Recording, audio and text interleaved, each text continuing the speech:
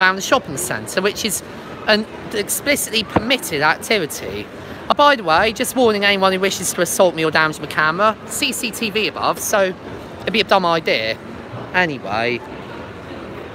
But yeah, I plan on finding the nearest security guards to do this permitted activity in front of and see precisely what happens. No, I'm not filming anyone. There's a lens cap there. In fact, how about I do this so people can see they're not being filmed. There's a lens cap and my hand there. There's no filming of any other person taking place. Maybe you don't. There's a lens cap there already. Look, lens cap.